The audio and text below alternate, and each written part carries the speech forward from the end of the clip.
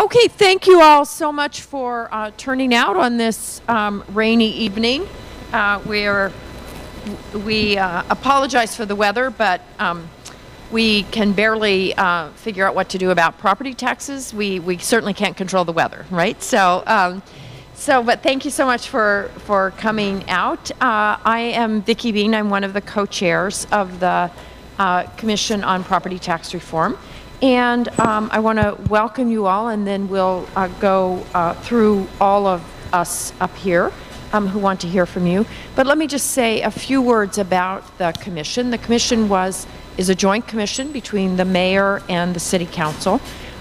They appointed the commission earlier this summer and charged the commission with coming up with recommendations to make New York City's property taxes fairer, simpler, and more transparent, and charged us with hearing from you all about the problems with the property tax system, studying those problems and studying the data, what the data show about the system, and coming up with recommendations. So our charge is to hear from you all, to go back and deliberate about what we hear, to make some preliminary recommendations early in the new year, in January or February, then to come back to the Bronx and hear from you about those preliminary recommendations, and then to issue final recommendations sometime at the beginning of the summer.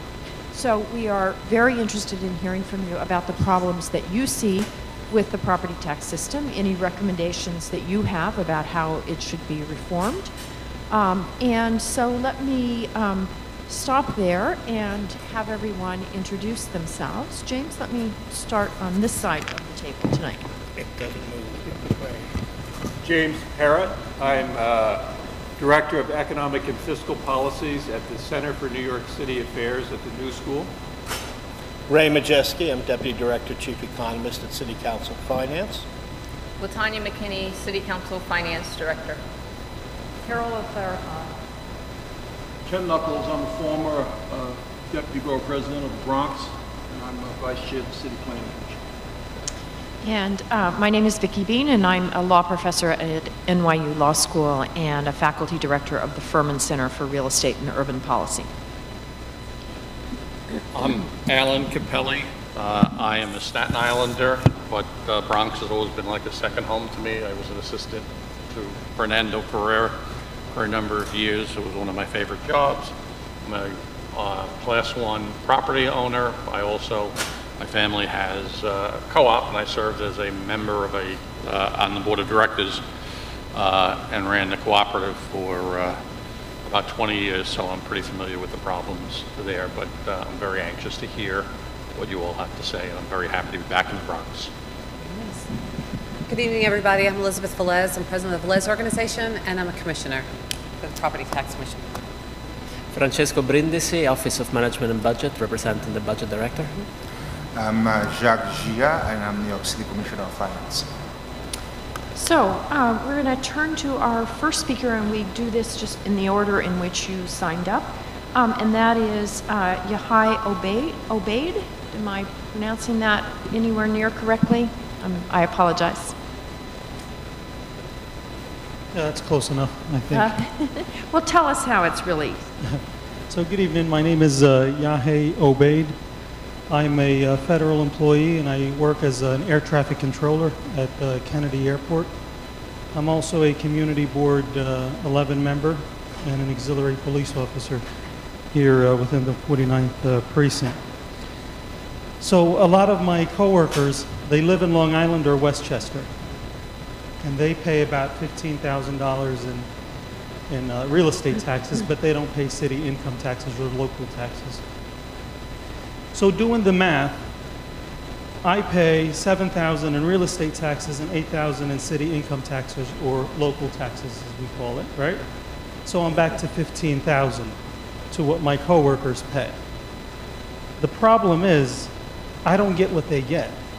I don't get the clean air. I don't get the good air quality that they get in Long Island or Westchester. The schools, we don't have the same school system as them. Government services, and most importantly, safety. We don't have that. but I pay for those things that they pay for.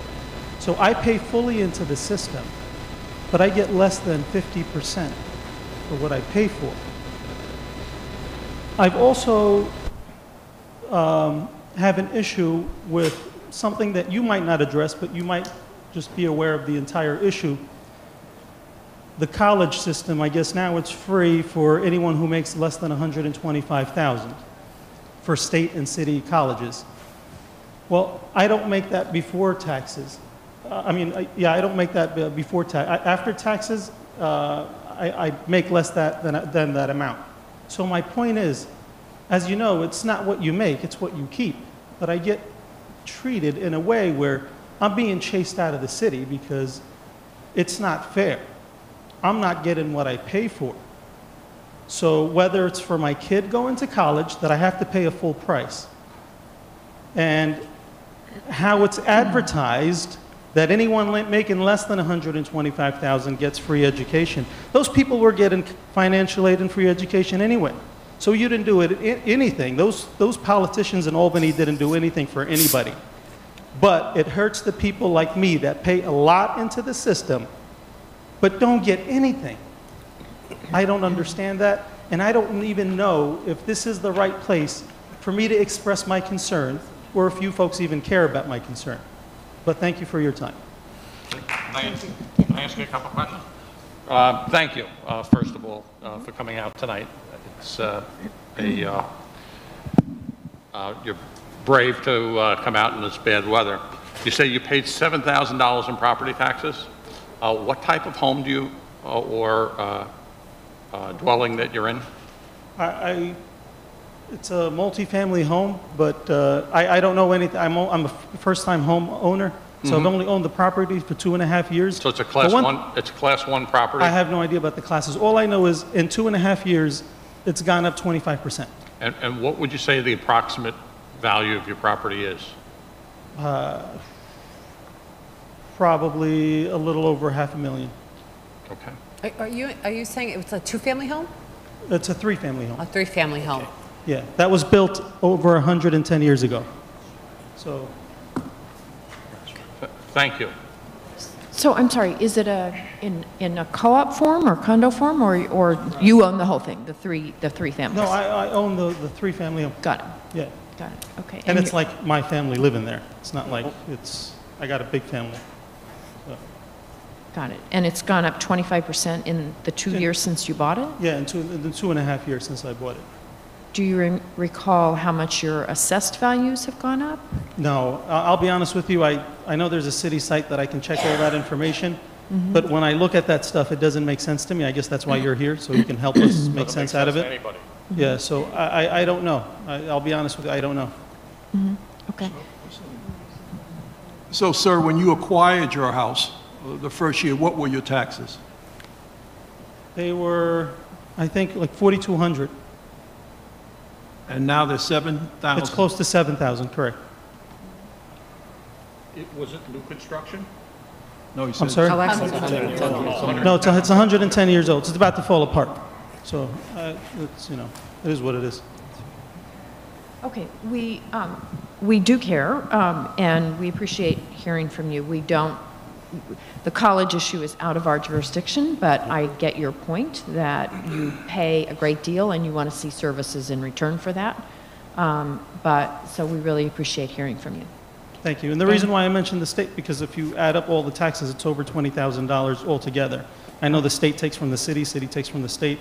The tax system is complicated. I don't know how it works, but I know I pay a lot and I don't get enough. Yeah. Thank you. And also, I just want to say thank you for serving as an auxiliary police officer and for serving on your community board. Thank you. Thank you. Mr. or Ms. Sweat?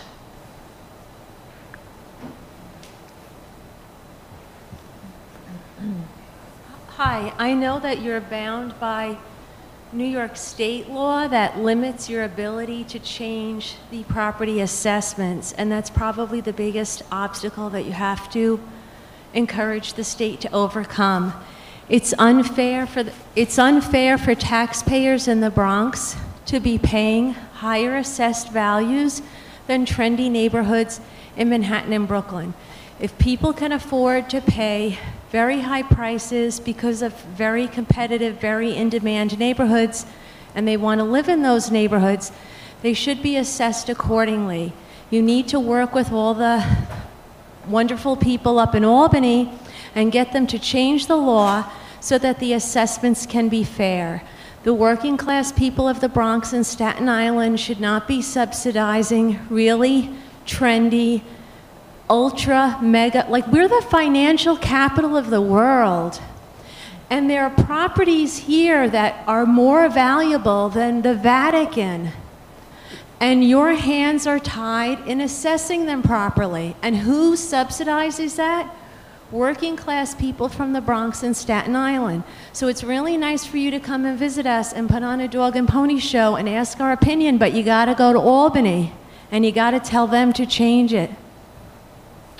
Thank you, Ms. Van.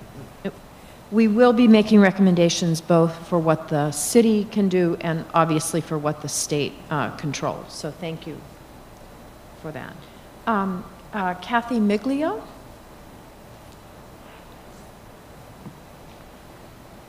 I'm a one-family home owner, and I just wanted to... Can you... Yes, I have a one-family home in this neighborhood. I share the ownership with my husband, and I've been living in the Bronx for about 15 years now, and every year my taxes go up. I was wondering how much more they're going to go up, and why. Is it because of neighborhood upgrades, or because we got new trees, we got new gas lines 2 years ago? Like, are the property taxes going up? By how much percent? We're struggling as it is. Do you have a sense of how much they've gone up over the 15 years? Like $60 every year. Mm-hmm. What is the approximate value of your home? I think it's $500,000. And what would you say you're paying in real estate taxes? About $6,250. That too, I don't understand like the assessments either. Mm-hmm. That needs to be more explained too. Mm-hmm. Thank you. Thank you very much. Egidio Cementilli? My apologies. Cementelli, Egidio Cementelli. Cementelli. Thank you for coming to the Bronx. I want to, I came here, I read something in the papers about a 1%, Bronx pays 1%, the rest of the city's paying less. I said, oh my, I better, then I got an email that there was this hearing. I said, I'm coming over. So I was hoping to get more information on it, but since you're set up to take information, I'll comment on some of the issues here. Specifically, the assessments. Mm-hmm. And the assessments in reference to, hold on, sorry, I just want to get my glasses. Assessments, number one, basically says the assessments of recent selling prices and similar properties in your neighborhood, how to determine market value. Mm-hmm. Mm-hmm. Now, it sounds interesting, but the problem is we have, when you look at the comps and you see the developer buying that one family house or two family house and making it a 6-story building, it drives the prices up. It drives all the comps up. When you have supportive housing coming into a community, it brings the prices of the assessment of the rest of the community higher. When you have individual developers that come in and buy cash, which a lot of people are buying cash, the Bronx, for some reason, I have a real estate in my community. He's bringing people from Flushing. Why Flushing? He tells me a 3-family house in the Bronx, $700,000-800,000, and Flushing, it's worth 1.2 or 1.3. So people are coming over, and they're spending money. They're spending a lot of cash money. A lot of these sales, they bring up the comps. The comps keep going higher and higher in the assessment, obviously, which is part of it, of market value, brings up the rest of it. I think that's not fair. It's inappropriate. I think we need to find a fair system, and which leads to the appeal process. If I have a, which I don't, but if I had a commercial piece of property and I want to appeal it, I pick up the phone. There's 20 companies downtown. No money down. They'll do it for free. They'll take it off whatever the assessment on the appeal process, which is great if you have a commercial piece of property. But if you're a resident and you have a one-family house or two-family house, who do you go to? There is no one. I tried to do it for a neighbor of mine. It's so complicated, and you have to meet the timetable, the assessor's timetable in the beginning of the year after the notices come out. I mean, it's very detailed. I mean, I was going to do it for free, obviously, but the point is there's no system in place. There are no not-for-profit organizations. There are no groups out there that are putting time into it and saying, seniors, come to us, we'll appeal it for you. We don't have that. We have it for, obviously, ACLU has it for acquiring grant money for defendants and so on and so forth, but for the senior that wants to appeal it, there is no mechanism for it. And I know my time ran out. I just wanted to add up about the foreclosures. The Bronx has the highest foreclosures. It's unbelievable. And some of them, not all of them, obviously, but some of them are due to real estate taxes. New York City real estate taxes. I mean, they're selling those bonds. They're charging 24% to the person. And the next thing you know, they're being foreclosed. On a $6,000 or $8,000 real estate bill, you're in the Bronx courthouse. There's 600 cases as we speak here. They're backlogged. And not the majority, I must say, but a good portion of them are from real estate. The comps needs to be a fairer, simpler way to do it. When the comps go up, the community hurts. So thank you for your time. And I'm sorry I didn't come prepared for any specific detail, but I think this is an experience that I'm throwing at you. Thank you so much. So can I ask you? Of course. If you have some specific suggestions, send it to us. Well, I believe I touched on 3 major ones. Yeah, no, I'm saying in addition. You were saying in that you addition were... to that, but I think the 3 major ones, I think that's a lot in itself to handle. But I would like to see more funding on the appealing process. I know we have the SCREET program, we have the disability program where we could reduce our taxes on there, the senior exempt program, and even that becomes a problem. We don't have the mechanisms to actually people to go in and actually do the application process. So it has an effect. So I would like to see an appeal. I'd like to see some city money allocate to some sort of advocacy group, not-for-profit organization, to do appeal for homeowners. I think that would help with some of these seniors. You're a senior. You have no income coming in. You have a house. You might be sitting. You'll be surprised how many seniors are sitting on a $500,000 house and can't pay it because the income is not there. Right. And they're behind. So I hope this commission, honorable commission here, please, we need some advocacy. talk to me a little bit more about the appeals process, because you've made some very interesting suggestion here. I mean, in theory, the tax commission, which is the first appeal, is supposed to be reasonably accessible to the homeowner. You know, someone in class 1 isn't supposed to need an attorney, and they're supposed to be relatively supportive of that. Obviously, you didn't find it that way. Well, what happens is you get your notice, and right on the notice, you have X amount of time to appeal it. And who do you go to? You know, forms are very difficult. We have a very immigrant community. Not everyone is tech savvy. Also, everything is tech savvy. If you're over 50, and I'm over 50, so I struggle with my phone. I'm still struggling with it. So we're all struggling. The issue is that we need input. I believe there should be funding. A lot of not-for-profit organizations. I'm surprised they're not out there for residential. We do know the commercial appealing process is very competitive, and that's fine. But for the residential, I can't see why the city can allocate some outreach money, some grass money or seed money to put into these, to set up an appeal process, to make it more convenient. I have people call me, they have, even with the senior exempt, I went to my local politician's office, they want this, they want that. I can't get it done, or they're telling me I missed the deadline.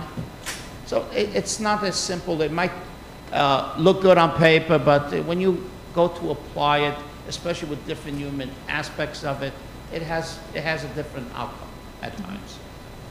I understand I'm helping a friend who's having an issue with the senior rent increase exemption, you know, and it's a bit of a challenge. It is, and especially now the state requires additional documentation, which makes it a little bit more difficult.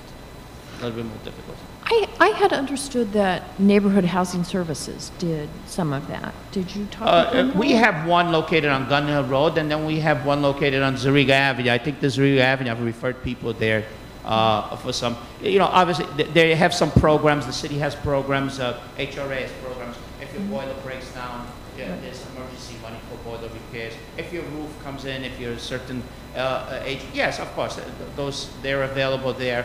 The only one that's active, I think it's NDCI, am I correct? NIDC, or one of the organizations. Please forgive me if I don't recall the name, specific name.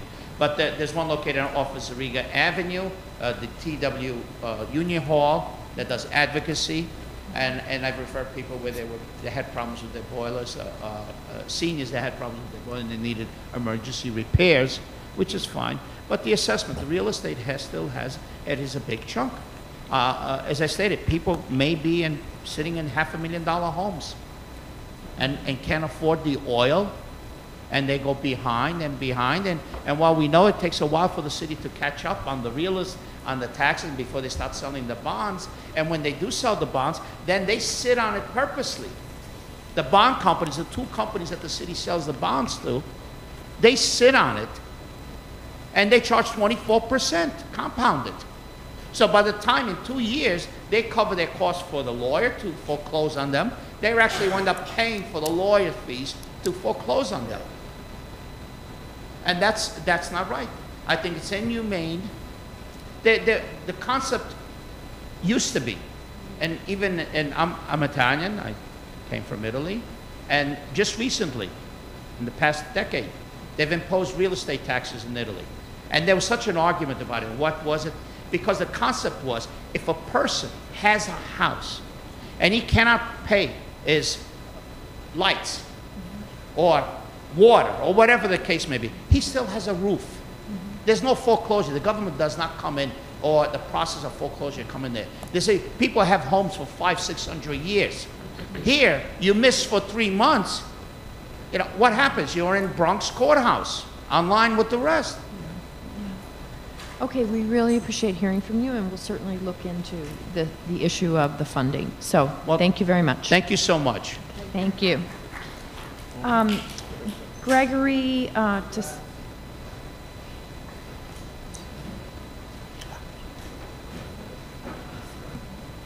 Hello. Nice to see many of you here.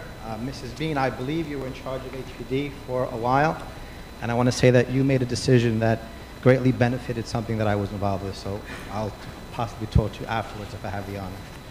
Glad to hear. Okay.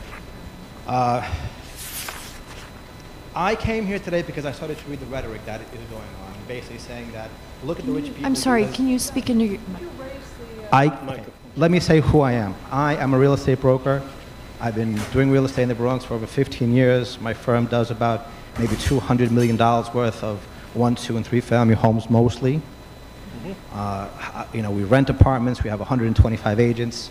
Average sale price between $350,000 and $400,000. So my expertise is really dealing with the homeowner, and I'm very proud of the fact that I've made many people become homeowners prior to this being, you know, a place that has appreciated 20% maybe in the last year or two. And so now I'm hearing the rhetoric. Look at those rich people in Park Slope and in Manhattan. They pay a smaller percentage. Therefore, we need to eliminate the 6% cap and the 5% cap on real estate taxes over 5 years. And for me, it sounds like I'm putting my noose in the neck, noose around my own neck, by saying, look at those rich people, because you know what, the Bronx also appreciated 20% in 2 years. So now, I don't think anybody should say, I can't budget a city and I need more than 6% a year in a tax increase to the hardworking people. to the people who, you know what, are responsible, the people who bought a house, the people that, you know, pay the real estate taxes. Now we're saying, look at those people, they're paying a higher percentage. Let's get rid of the cap. I think getting rid of the cap is horrific. I think what you need to do is you need to control your expenses. That's what really needs to happen here. All right? Now, I believe there is an attack on the private land ownership rights of New York City people. And you're going to start seeing massive flight. All right? I mean, I just think that I, as a new home buyer now buying into the country club area, it's like, I don't want to see my taxes go up more than 6% a year. Because, you know, my wife comes from Russia. I've been to their system over there, you know what I'm saying, where, you know, you had to wait online, you had to get a voucher, you had to pay the government official, right? You had to get at the top of the line, and then hopefully you would get into some apartment building and you have to beg and, you know, wait years to happen. This is America. In America, I work, I get paid, and the government should really stay out of my life as much as possible. We're really coming to a point where I tell my friends from the Soviet bloc nations, from Bulgaria, from Yugoslavia, from Russia, and they see it. We need to step back from the private landowner, because we're getting to a point where, you know what, let me not just say problems, but solutions, all right? What I'm here today to say is protect the 1- and 2-family homeowners. Don't get rid of the 6% cap based on other people. And there's things that I really take offense to in this income discrimination laws that are going around. We are destroying the property rights of Americans. I had one guy that went to Section 8, and he says, I'll rent to anyone you want to, but it's got to be with my lease. This is a man from Montenegro. And I said to him, this is very ingenious. Why should the government tell me what the rules are as to how I rent in my own property, especially with my experience that I have with them? I mean, I rented one tenant DSS, and I was naive. I gave the keys before they paid me, right? And then I get a call from DSS and said, well, who did you represent in the transaction? I said, I was a dual agent because I represented the seller. I advertised the unit. They said to me, we can't pay you because you represented both the seller and the buyer.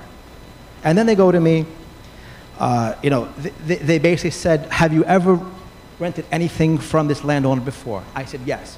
And they said, well, you have a relationship with the owner, therefore we can't pay you. I'm like, so what am I running around spending my time? So you have control of the leases going into the rental properties. You have control of how much you're paying the agents, which is now infringing on my decision as to what I'm selling my labor for. And then you tell me that we're not leaning too far to the left. So I really think that these income discrimination laws are crossing the line in many ways. I know you want to solve the problem, but spending $4 billion on solutions to throw more money at, there's an army of people out there who need housing. There's an army of them. And they're not, and they're coming with all just throwing money and throwing money and throwing money, but still I've seen a 10,000 increase in the last few years of people in our shelter system. Okay. I hear you on the source of income discrimination and the shelter issues. Of course, that's not property tax, but we very much appreciate hearing from you about the growth caps and, as you said, the difference in rates between what you pay and what some other neighborhoods pay. So are there any other solutions that you have on property tax? I think I've said enough. I mean, I could go on forever, but you know what? In an economy, you want stability. And when you start erratic changes, you might say you want to burn it to the ground and start all over again. But my wife came here from Russia because she came from instability. America offers stability. Whatever you do it on a rational basis, nothing drastic. Okay, because thank you you will have the next wave of homeless people. And you know what? I don't want my mother being online looking for a voucher. I want her to be independent in her own home because that's what she deserves. Thank you. Thank you. Mary Ann Rothman.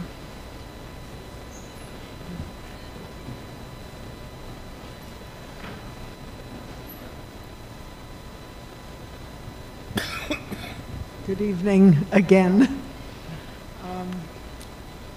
My name is Mary Ann Rothman. I'm Executive Director of the Council of New York Cooperatives and Condominiums, which provides information, education, and advocacy for housing cooperatives and condominiums throughout the city and beyond.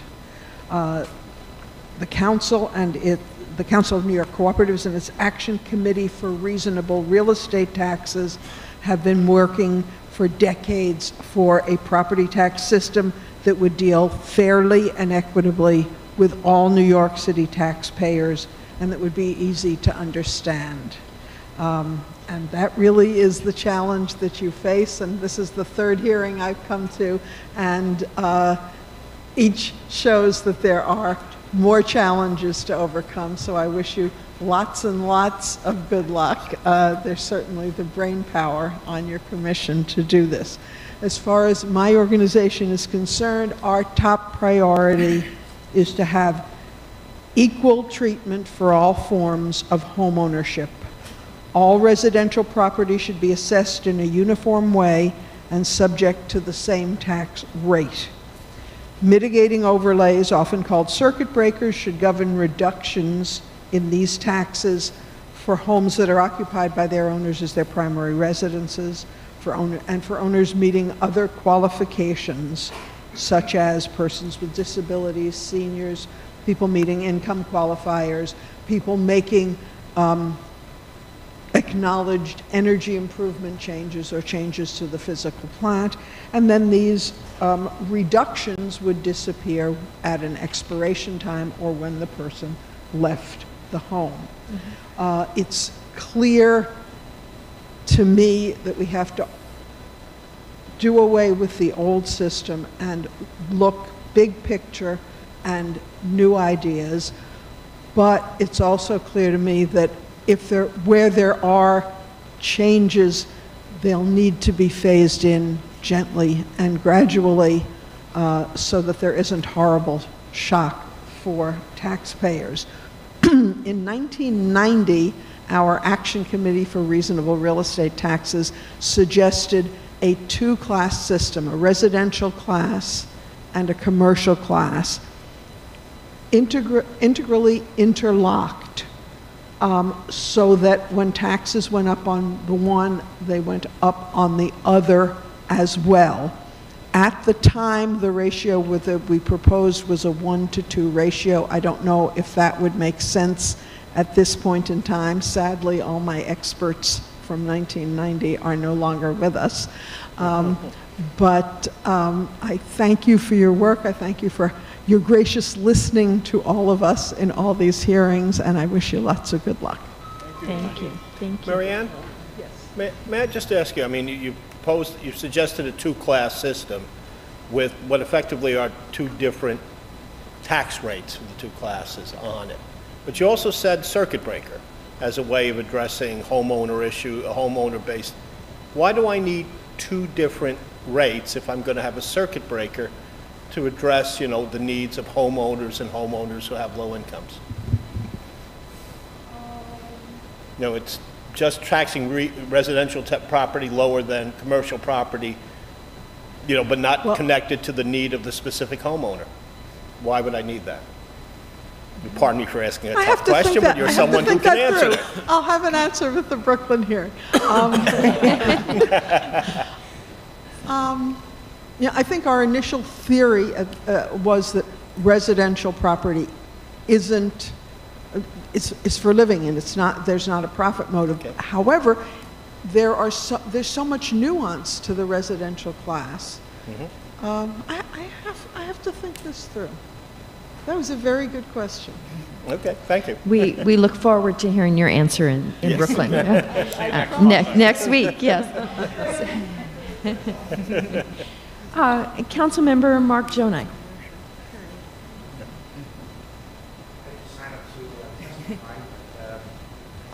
Thank you, first of all, for being in the great borough of the Bronx and hearing the concerns of our homeowners and property owners.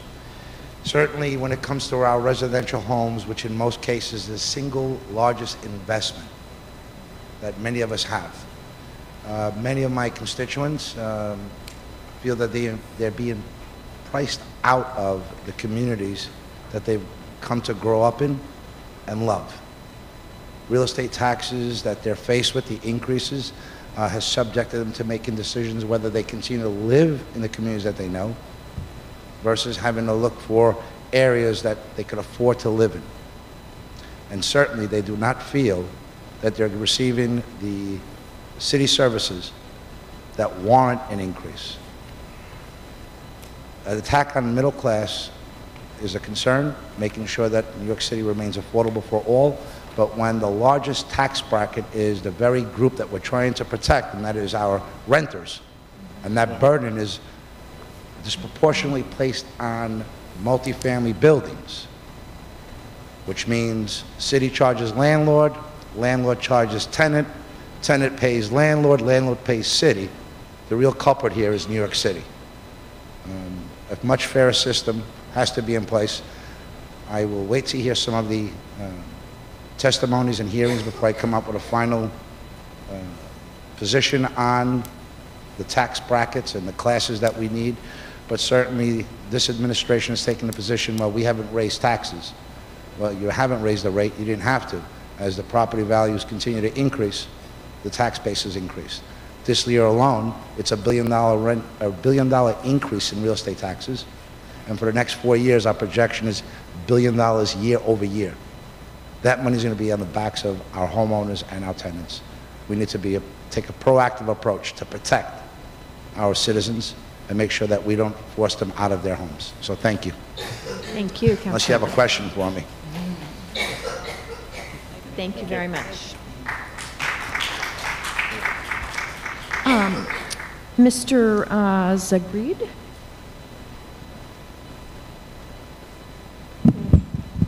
Good evening and welcome.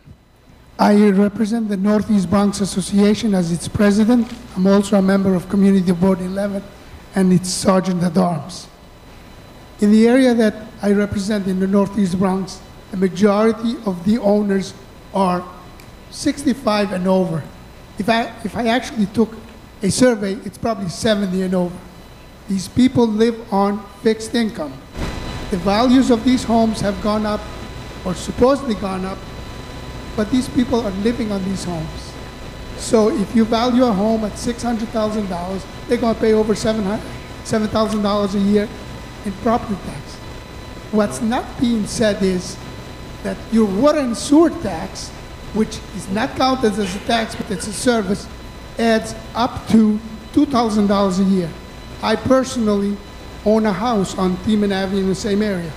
I pay over $9,200 a year for a two-family house. Now, the houses in my neighborhood don't sell for $800,000. Maybe they sell for $650,000, and yet I'm assessed at $800,000. That's impossible to figure out. On top of that, I pay $2,100 in water and sewer for 8 people living in the house. I assure you that I don't have water flowing left and right, but we're not taking into account the water and sewer. It is a tax, ladies and gentlemen, whether we like to believe it or not, because our counterparts in Westchester County are probably paying $800 a year at most. There's actually places that they pay $125 a quarter. So there's $600. So you want people to live in the Bronx? Stop chasing them out of the Bronx. I am seriously thinking of moving to the Carolinas because I'll pay less than half and get triple the amount of value. Thank you. Thank you. Questions, I'll be more than happy to answer. I'm confused. The association that you represent is a homeowners association, co-op? No, neighborhood association. Neighborhood association. Okay. Thank you very much. You mentioned that your community is heavily seniors-owned. There is a senior homeowner exemption designed to assist seniors in just the problem you said. Have people been able to make use of it to your knowledge? Again, depending on the age, a lot of these people don't have computers or don't know how to use computers. And to start the process, as you know, it's not the easiest process out there. And the city, I don't know whether they'll make it simple. They are welcome to attend my meetings. They are the last Monday of each month at Kings Harbor Nursing Home, and we welcome them to come there and provide the help. Thank you so much. And I should say that The Department of Finance has folks outside of the auditorium in case there is anyone who wants to apply for SCREE or DRE or, take up any other issues about their particular taxes. We have a staff here. She will be able to help you if you have any questions. Okay, so is there anyone who hasn't spoken who wants to speak? Yes, sir.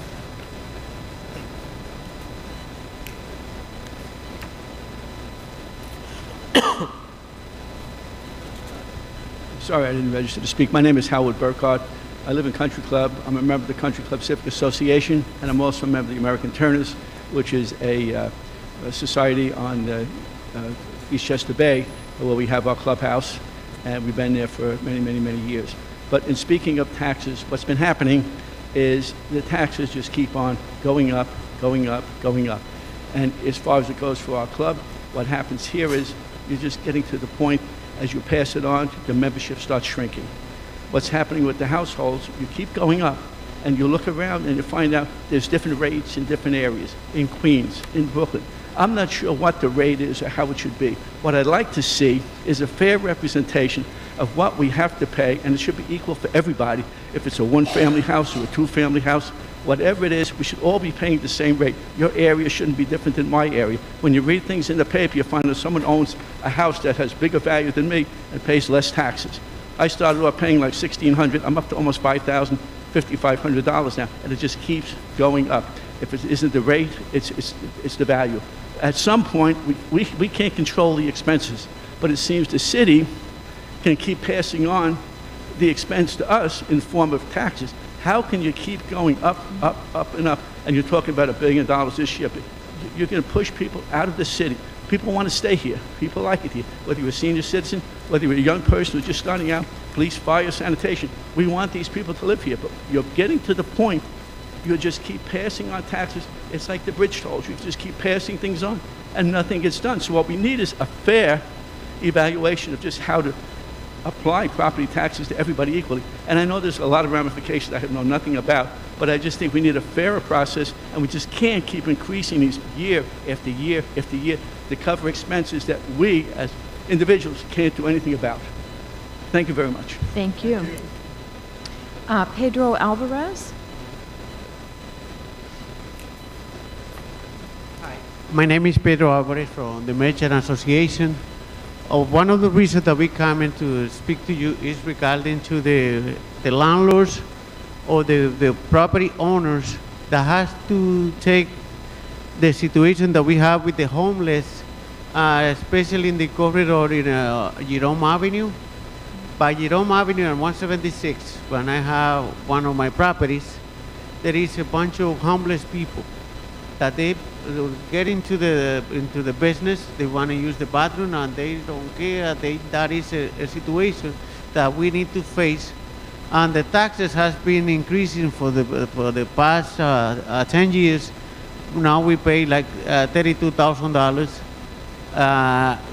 The taxes has been folding for the past 10 years, and now the situation that carry on with the adversity of the people of the homeless in the community, we as a business owner and a property owner has to carry that situation. We not absentee landlords that basically they have a triple net lease and they don't care because they're not facing day to day the neighbors that we have. And we would like to be taken into the formula that you do or you have in order to increase the taxes, because we need to share, because we wanted to be part of the neighborhood. We wanted to be part of the sharing the space and the business that we have in. Now, how come we being penalized in the way of taxes for the fact that we wanted to stay there? And we wanted to be part of the neighborhood and the changes that it happened. The increase in taxes so high is making it difficult for us to stay there. We're going to, the city or the way that the taxes are meant to be, or the way that they're progressing, is being basically bring absentee landlords that they don't care, have a triple net, and let's continue raising the prices and forget about the people in the neighborhood. And what is the base of New York City? Small businesses that has been in the, also sharing the space with the big companies, the big change, the national change. So therefore, I would like you to take into consideration the landlords or the property owners that have to deal in the neighborhood with the homeless and people that are in the downsides of the society, and that we need to deal with them day to day. So when you raising the taxes, please take that information into consideration. Thank you. Thank you, Mr. Alvarez. Mr. Alvarez, may I ask you a question? You said your taxes were $32,000 per year. Is that what you said? Yes, that is. So you have a commercial property on Jerome Avenue? Commercial property, yes. What kind of property is it? It's a two-story commercial building, 1781 Jerome Avenue. 1781 at Jerome Avenue. So is there a commercial business in it, operating in it? Or? Yes, yes. I have my practice Piavra Associates that we do accounting and tax services, and also yes. Okay. An office building. It's an office building. Basically, we have an office on the first floor that we occupy, and the second floor is a hall for rent. How big is your building approximately? Do you know the square footage? 5,000 square feet, 5,551, 5,000 square feet. Total? Total. Both yes. floors? Yes. Thank you. Like 25 on the first floor and 25 on the second. Unchanged, not exact amount. Thank you. Okay. Yeah, and how long have you owned it, and how have your taxes gone up? I got there with a lease with an auction to purchase in the year 2002. I closed on it with an SBA loan in the year 2004. And the taxes were like less than 10,000. And lately, on the last 5 years, has been like folding. Now to a point, last year we paid $32,000. This year, we're trying to get reduced. We hire a lawyer to try to review why the taxes are so high. Because even I had the person on the second floor that is renting the space, and I was trying to take to help him with the taxes, and she couldn't. She told me point blank, no, I cannot continue. It's always been rented, or do you have trouble renting it? Has been on and off. The tenant that I have has been there for the past 5 years. If I have to increase the rent, she's telling me that it's going out.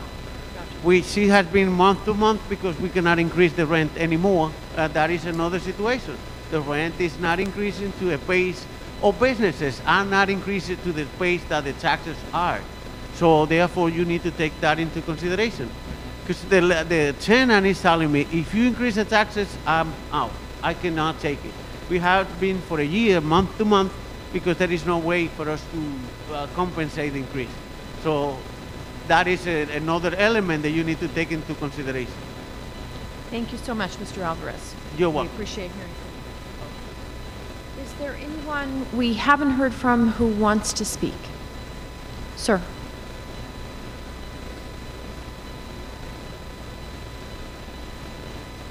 Hello, my name is Raphael. My parents are a owner of a one-family home. So I'm kind of new to this property value system. But it seems one of the basic problems everyone has is on why property taxes are going up is because everyone's market value is going up, which is not a bad thing because phantom appreciation. Does New York City have the ability to change to change a property tax system from your property taxes being based on the market value into a system where it's based on the price you paid for your home? The price you paid for your home. Something that's stable, because that's a stable price. So the question, right, the question of what we can do without state approval is a difficult one, but that is part of the state law, so that would have to be changed at you know, at the state level. All right, that's all. Thank you. So, I'm sorry, sir, I missed your last name. Schweitzer, Schweizer. And your parents own a two-family? One family. One family, I'm sorry.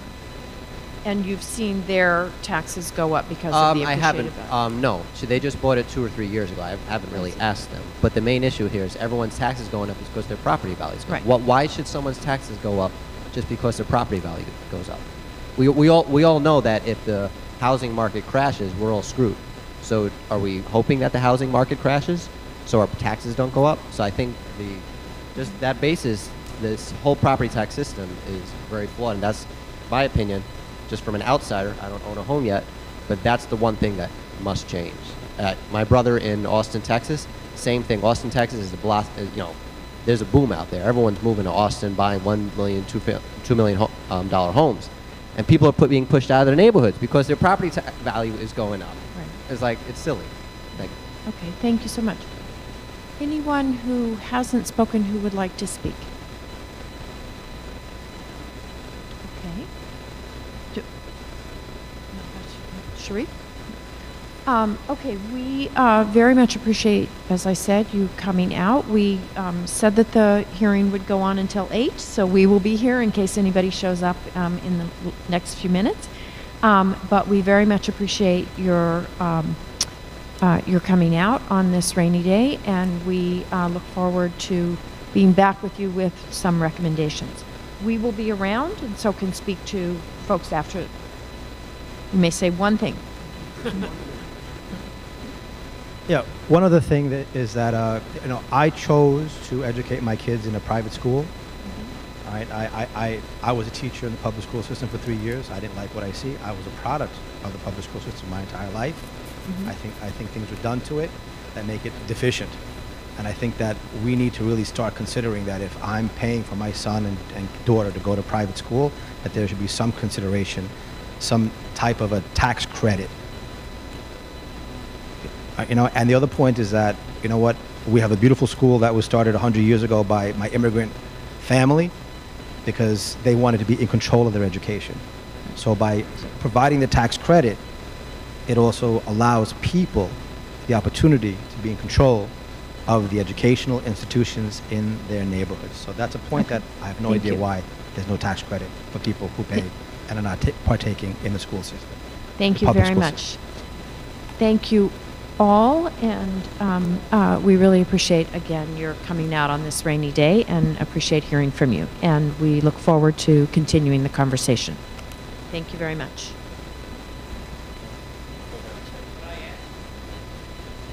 You may. Yeah, about 10 minutes. I want to, in reference to the Class 1 properties, specifically for the Class 1 properties. I mean, the last time I looked at the stats, which has been a while, the Class 1 properties are the bulk of the revenue of the real estate. Is that the same situation? It still is. Okay, I didn't think it changed much. But the Class 1 properties are the backbone. The Class 1 properties are the working community, working class community of New York City. And I found it, when I remember looking at this, must have been about 2 years ago, when I looked at it, I found it very strange that the Class 1 properties were the backbone of the city in revenue, while the commercial aspects of it, the multi 20, 30 apartment buildings were the least amount. The Manhattan properties pay the least amount of revenues.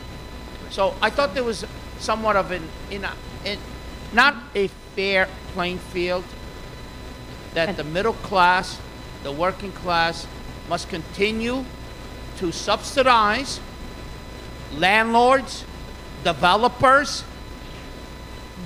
I don't believe that's right. I think the developers need to pay their fair share. And I thank you. Thank you very much. And we certainly will be looking into that class share system and the tax abatements and exemptions. Thank you very much. Any new folks who have arrived?